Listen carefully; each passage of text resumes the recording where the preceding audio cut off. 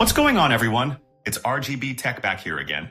Day by day, Windows emulation just keeps getting better for Android devices. In today's video, we're taking a look at the latest WINLATOR CMOD 13.1 update.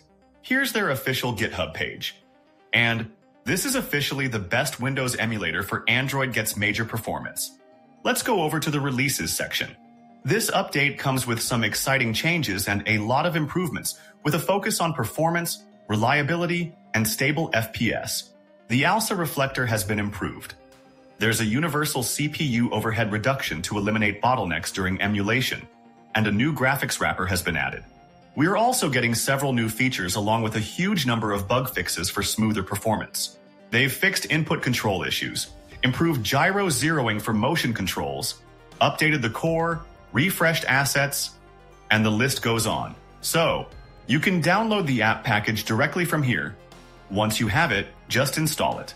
I've already installed WINLATOR on this, and for today's test, I'm using the Realme GT 7 Pro, powered by the Snapdragon 8 Elite with the Adreno 830 GPU and 16 gigs of LPDDR5X RAM.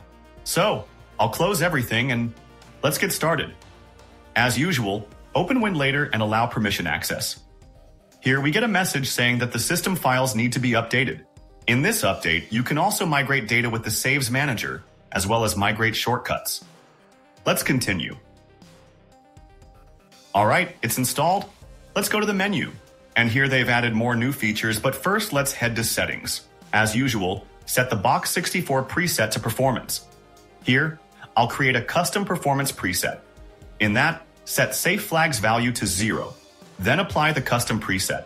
Most settings are the same as before, including Big Picture mode, which we've already seen, so leave everything to default. Here, we also got a controller option, where you can use the latest controller overhaul feature to connect multiple controllers and play PC games with friends right on your Android device. There's also the Saves feature, where you can register a save file directory from any container. For example, if you're playing GTA, you can locate its save folder and add it here. Now, let's add a new container. Set your preferred screen resolution. Remember, always prefer lower for better performance. Set Wine version to Proton 9 x86-64. Select the new graphics wrapper version 2. That's been added in this update. In configuration, the graphics driver is set to system based on this phone's 8 Elite chip. The same also applies for Mali GPU users. If you're using an Adreno 7 series GPU, choose the Adreno 762 driver, or turnip. For Adreno 6 series, use the Turnip 25R3 driver. Adreno tools. Turnip is already checked. In DXVK, set version to 1.10.3 async and enable async, though the DXVK version can vary depending on the game. The audio driver is set to the new ALSA reflector. In registry keys, set renderer to Vulkan.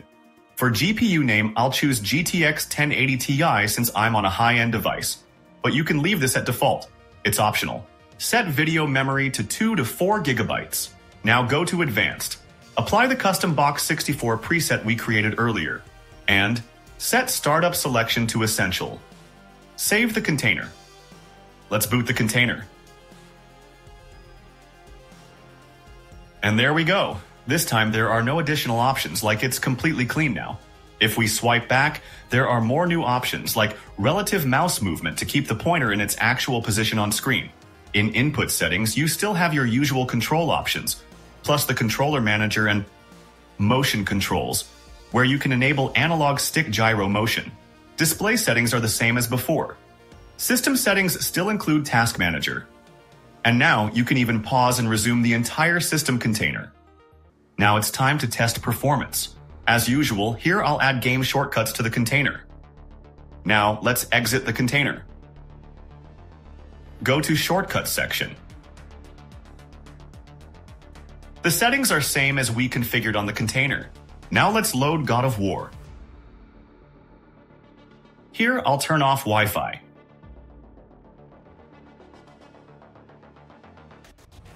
And there we go.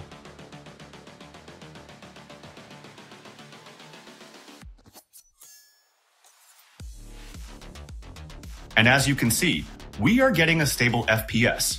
Like it's much more stable this time, sitting around 35 to 40 FPS on average with default original settings.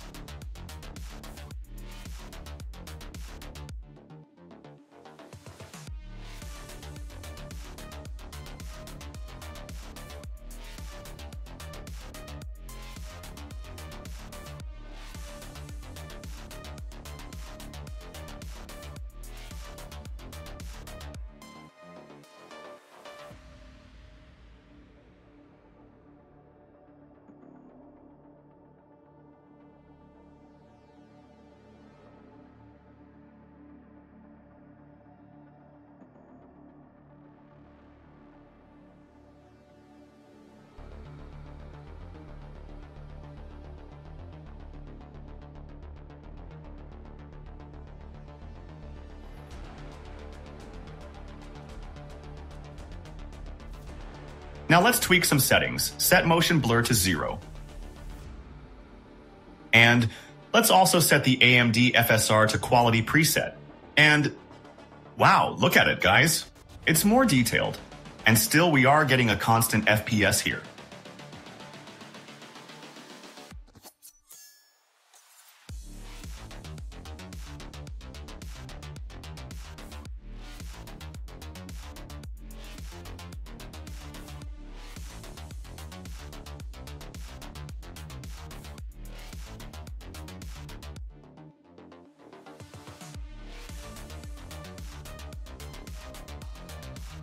Now let's completely off the FSR. And let's see. All right. It still looks fine. And the phone is also getting warm at back. But here the CPU usage is not detected by Mango HUD meter. And here we are getting the same level of performance like on GameHub Emulator. I even tested it on 4K resolution on this phone in my recent video. But still it's more stable, like you can also try the same on the GameHub Emulator, which I already tested on all type of devices on Mali, Adreno 6 and 7 series GPUs in my recent videos. You can check out the links in description. Well anyways, that's all for this video, guys. And this update offers more stable FPS, better performance, and a bunch of useful new features. So give it a try and let me know how it runs on your device. Don't forget to like, subscribe, and I'll see you in the next one.